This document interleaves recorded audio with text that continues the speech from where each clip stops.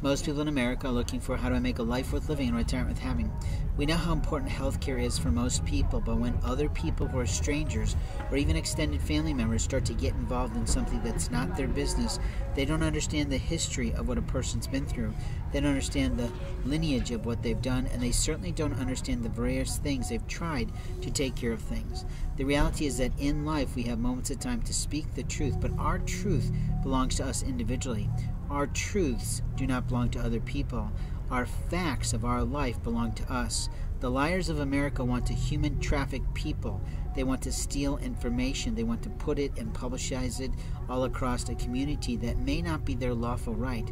Just because you're aware of something because of a birthright of being connected to someone doesn't mean you have the right to talk about their birth defect as if it doesn't matter to them. The truth is that liars of America think that freedom is in their hands. It's not. Freedom is in the hands of each individual. How you freely choose to handle your health care is up to you. How I or others freely choose to handle our health care is up to us. But when somebody monkeys with our health, denying us some sort of piece of our care, the entire body system can go haywire.